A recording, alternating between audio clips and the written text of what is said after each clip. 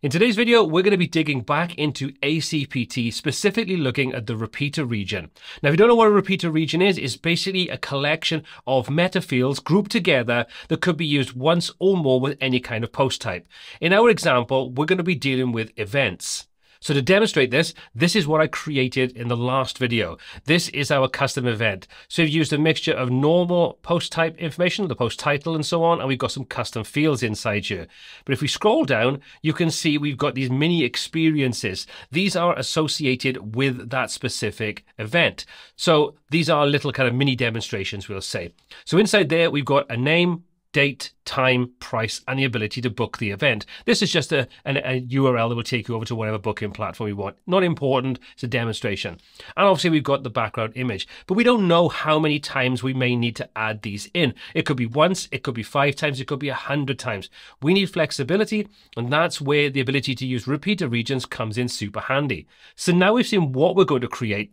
Let's jump into WordPress, into ACPT, and take a look at how we create it.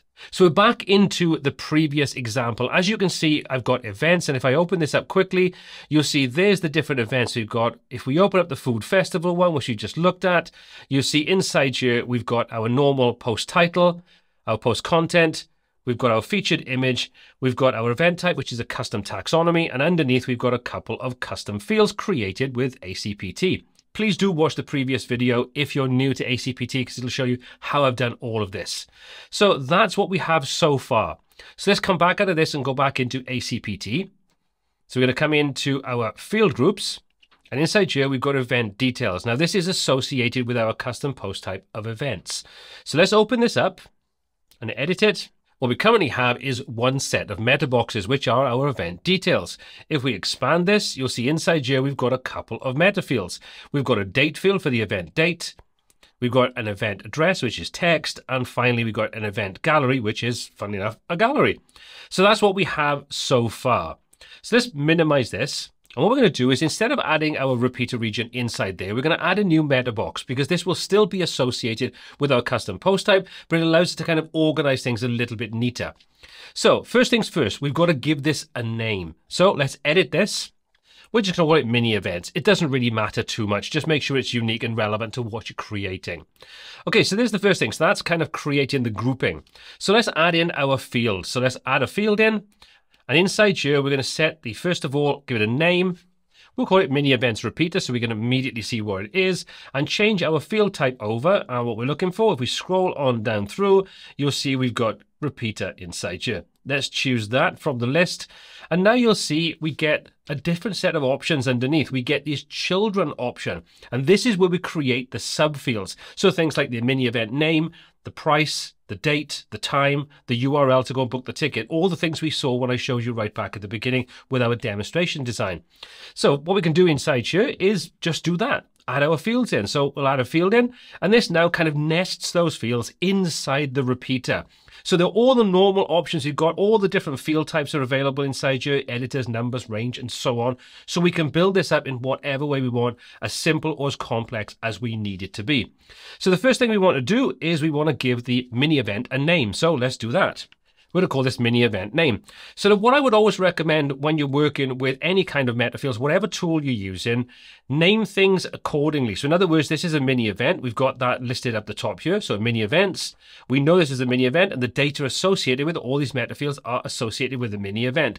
Let's make our life easier when it comes to finding the data we want by naming things accordingly. So mini event name, we're going to put mini event at the beginning of everything. So text is fine. We don't need to worry about things like advanced options and so on, but you can obviously customize these should you need to. We don't need them in this instance. We just literally want the meta field names. So there's the first one. Let's just minimize this. Let's add another one in. It's going to add another field in. So again, like we said, mini event, change this over to a date option. And there we go. We can choose the format if we want to, but day, month, year is perfectly fine in the UK. If you're in the US, you're probably going to want to flip that slightly, or anywhere else in the world. Choose what you need. Again, we can set up any other options, but for now, we're going to leave them as they are. Minimize this, add another field in. Mini event time, we're going to set this one, funnily enough, to a time option. Minimize it, add another field in. So this is our mini event price. So what we're going to do is we're going to set this to be a number. Again, if you want to set a default value for the field, you can do things like that inside here. And the final one we want to do is the URL that's going to be used for the button to purchase the ticket for the event. So like we've done before, and we'll change the type inside here, and we want URL from the list. And then underneath you can see we've got URL and label. So I don't need the label in this example. So what we can do is we can come over into the advanced options, and from here we can come down and customize things. So what kind of URL structure do you want? Do you want absolute or relative? This is going off to an external site in this example, so the absolute is fine. But relative is if you wanted the links to be associated with internal pages in your site.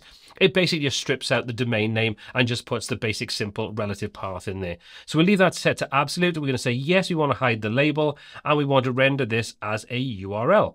We'll minimize this. And there we go. There's all of the fields for our repeater. So all we need to do now is save this, and we are done. Now, before we move on, it's worth bearing in mind that if you want to use repeater regions, you don't have to associate them with a custom post type. You can associate repeater regions with normal WordPress posts in exactly the same way you can add any other meta field. So don't feel like you have to create a custom post type to be able to use repeater fields or any of the other meta fields available inside a tool like ACPT. Okay, so now let's jump over to one of our events and take a look. Let's open up the Food Festival one again. And you can see all the same info is here. And if we scroll down, let's make this a little bit bigger so we can see a bit better what's going on. You'll see there's our normal data, so our event date and so on. If we scroll underneath, there's our mini events repeater. Now, currently, we have nothing set up here. But let's take a look at adding one in. So we'll say add mini event repeater. And now that will open up the repeater for us. So you can see all the data is inside here, but we have missed one thing out, which we're going to go back and correct in a moment. We haven't actually added in the featured image for this. So we can easily come back in and make changes to anything we create. So let's jump back at this and back into ACPT. And we're back into our repeater region. Let's add a field in like we've done before. So now what we need to do is select what kind of field this is. So we're going to scroll on through until we find the option for image, choose that from the list, and that opens up the ability to upload images. So now if we come down, you can see you've got some options here to upload a kind of placeholder image. You can jump into advanced options if you want to, set this up to be a post thumbnail if you want to override the default setup. You can choose then how do you want to render it as HTML, URL, or ID. In this example, URL is selected, and that's what we're going to use. But you can see there are some other options here should you want to use them. So with that in place, we've basically got everything we need. So all we need to do is save this, and we can now carry on. And back into our food festival. So now if we come underneath, say mini event repeater, let's add a new one in. You see now we've got all the options inside here. So let's give it a name. We'll give it a date. We'll click. You can see we got a nice little pop-up so we can choose what date it is. We'll say this is on Friday. The time, you can see we can choose the time from here as well. So we can easily say what we want. This is going to be 2 p.m. for example. Hit apply. Event price.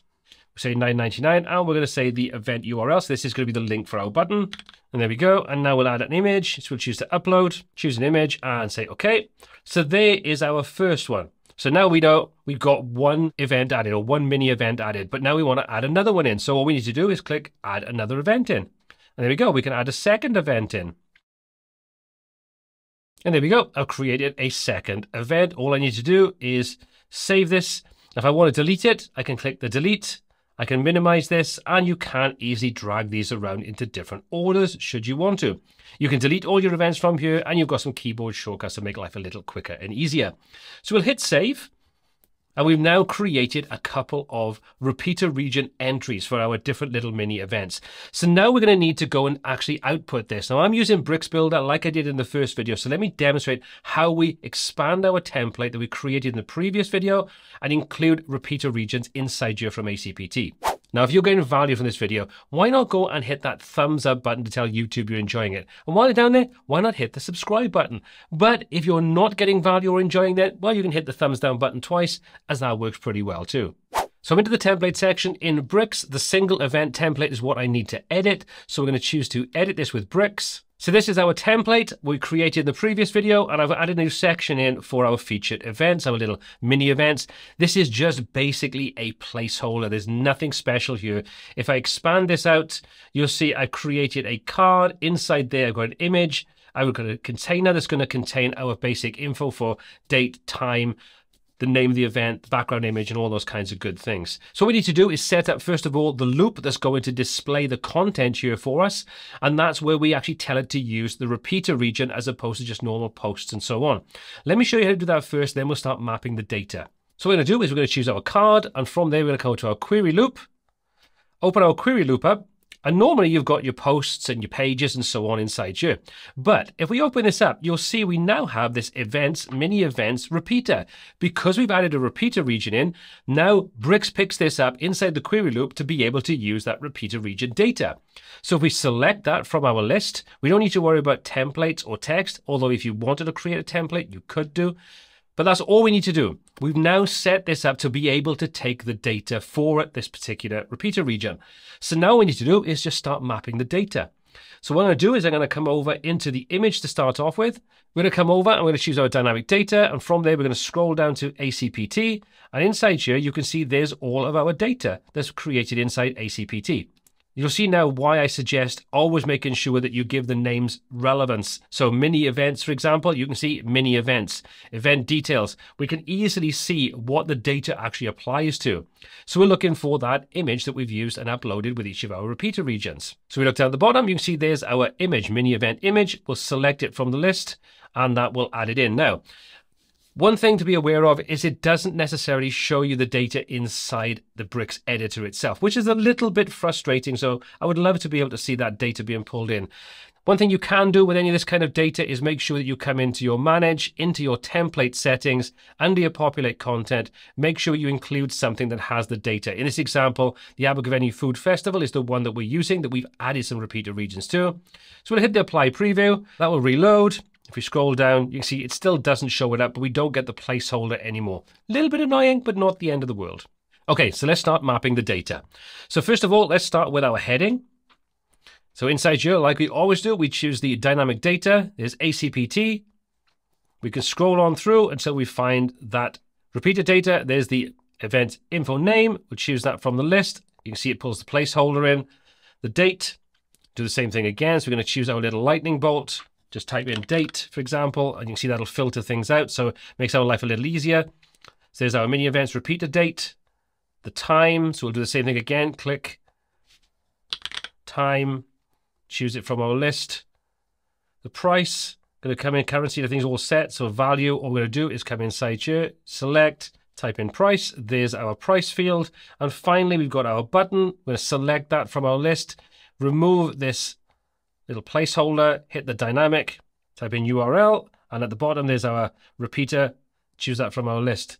So we'll now hit save on here, and let's preview this page. And there we go, there are our two mini events all shown up. You see there's the details, title, the date, the time, the price, and the book event, which will allow us to go off to whatever link that we want it to go to. So that's how you use repeater regions in ACPT. They're very powerful, super useful. And once you start using them, you'll find lots of different use cases to add them in to when you're building websites. But as always, all applicable links are in the description down below. My name is Paul C. This is WPTuts. Until next time, take care.